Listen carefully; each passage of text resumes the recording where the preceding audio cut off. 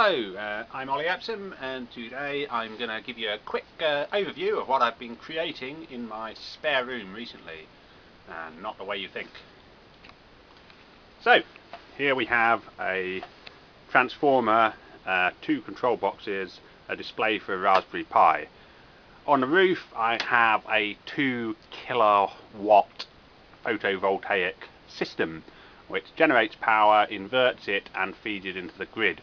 The system you see before you is designed and currently performing the task of utilising as much free energy from the electricity as possible to heat the water in the water tank here via the use of an immersion heater. What happens is I have a current clamp up in the attic which constantly measures the power produced by the photovoltaic cells. That comes down this wire and goes into this complicated control box here, which amongst other things contains an amplifier which sends a voltage which is associated with that current into this Raspberry Pi box here via an A to D converter, which is then translated in the Raspberry Pi, as we can see possibly on this screen here, into a timestamp, a wattage recorded and a crude text-based bar chart.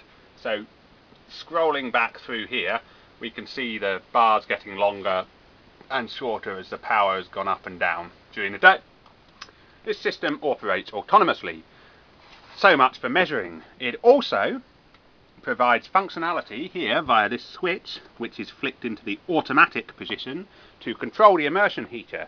It can do this in two modes. Mode 1 is 750 watts due to the fact that I've stepped down a 3 kilowatt immersion heater via a 110 volt transformer, and mode 2 is approximately 300 watts when it feeds the same 110 volts through a diode, giving me 55 volts. So that gives me a low and a high mode for the immersion heater, which the computer program will flick through automatically in order to make the most use of the available power. Obviously a continuous power modulation would be desirable, but for this first stab it's been a bit too complicated.